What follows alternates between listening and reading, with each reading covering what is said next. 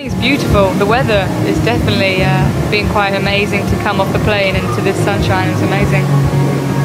So tell us about your writing process. Are you someone that needs to sort of sit down in a room and set time aside, or do ideas just come to you? I'm still learning how to write. I wrote like my first album and now I'm writing the second one, and this one's completely different. Okay. So the first one was written in my bedroom and it was just whenever I felt like writing.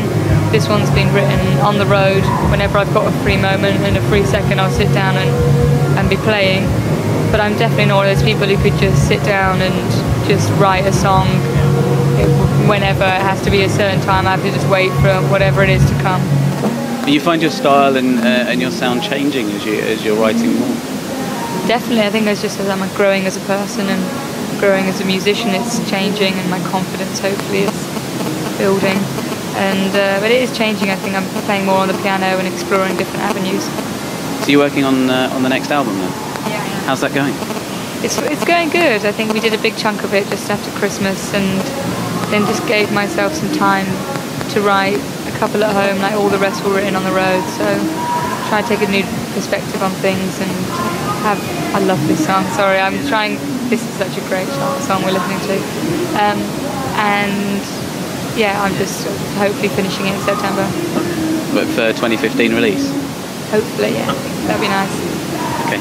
And you've been touring and playing a lot. Are you still enjoying the experience, or is it wearing you down a little bit at the moment? I'm enjoying it. I always do. It's always great to play. I sometimes get disheartened when I don't feel like I play as well as I should, or I didn't feel like I entertained the crowd like I wanted to. Gigs are very different everywhere you go, so there's moments where I feel disheartened, like I'm not good enough, and the gig that will pull me back up, so it's just up and down. And how did you find it out there today? Today was good. There's always certain people in the crowd that you look to help you out. There's some girls at the front who were really lovely and smiling and singing along, and some other people dancing. I sort of just focus in on those people, and it's weird.